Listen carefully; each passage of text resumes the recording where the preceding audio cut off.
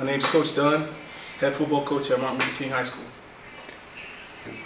Our goals for the season are to kind of rebrand Martin Luther King High School's football program.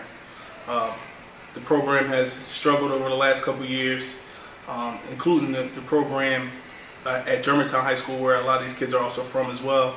And what we're trying to do is build a tradition of winning here, step by step, doing the right things, off-season training, holding kids accountable, holding the adults and the coaches accountable, and building towards a team that can be competitive with any team in District 12.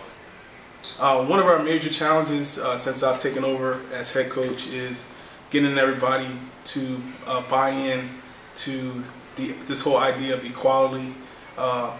Basically, because I'm a coach that came over from Germantown, some of the King kids were suspicious of the fact that maybe I wouldn't give them fair treatment. I would give the Germantown players preferential treatment. But I think since April, and since they've gotten the opportunity to interact with me and see how I do things, as well as the other coaches on my staff, that they know we play the best 11 players regardless of what school they were coming from. And it's one Cougar Nation, regardless of whether they went to Germantown last year, or they went to King, or one of our partner schools at Lincoln Hall Parkway.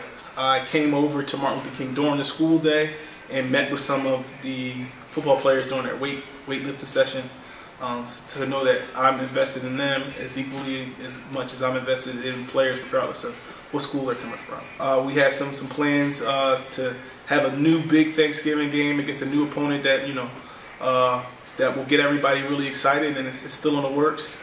However, when we announce it, everybody will be extremely excited about who we schedule. And like I said, we're going to build a new tradition of King and Germantown as one community, uptown, Northwest Philadelphia, all together on the same side, rooting on the same team.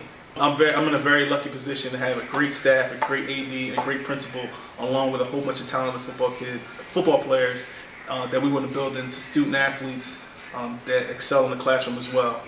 We should be able to make some splashes pretty soon.